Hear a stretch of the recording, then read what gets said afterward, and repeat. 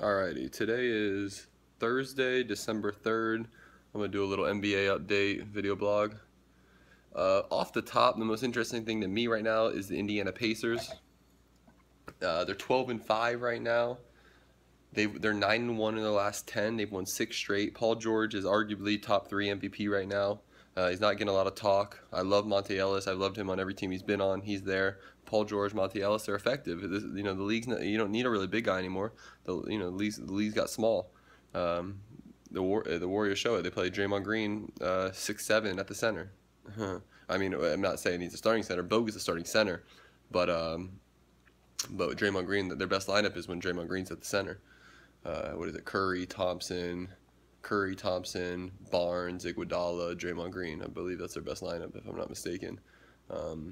But yeah, Pacers are very interesting right now. Pacers are second in the East right now at 12-5. First is Cleveland at 13-5. Pacers, I think, are the one of the biggest surprises right now. In the West, obviously Golden State at 20-0. You know, I don't need to talk about that 'cause I'm sure all the all the mainstream news sites are talking about it. But again, I'll speak about it for a second. Golden State's impressive. It's one of the most impressive things I've seen since ever watching NBA. This is very special. Another thing, while Golden State is 20-0, number 2 in the West, the San Antonio Spurs, 15-4. Of course, they're getting slept on because Golden State's 20-0, but 15-4 San Antonio, that's a good San Antonio team. They're 10-0 at home. Yeah.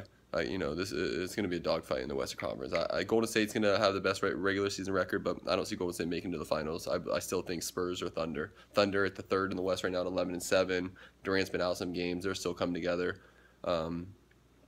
Russell Westbrook averaging 28 points a game, 10 assists, leads the league in steals, like 2 or 3 a game. I don't know exactly, but he's 3rd in points, 2nd in assists, 1st in steals. Russell Westbrook. Watch out for him for MVP. Top 3 MVP right now.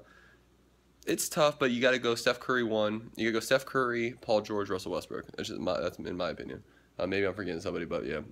Steph Curry, Paul George, Russell Westbrook. I'm going to keep these short. I'm going to start doing them more often, but I just need to get back on it. Rondo's leading league assists, 11 assists a game right now. Rondo's looking for a max contract next year after signing a 1-year, $10 million deal, I think it was, with the Kings. I've been reading reports today, actually, that talking about he's going to get a max contract somewhere next year. A couple other things. Memphis, since Mario Chalmers has been there, actually, I don't know how many games Mario Chalmers has been there, but in their last 10, Memphis Grizzlies are 8-2. They've always been a dark horse to me. Memphis is 11-8 right now, yeah, but they're 8-2 in their last 10. The Dallas Mavericks have been impressive. They've lost a couple games in the last. Yeah, they're 6-4 in the last 10. They're 11-8 overall. But Darren Williams is back. Dropped 30 points the other night. I saw a stat line. He had 23, 7, and 7. But yeah. All right. Cheers. Peace and love.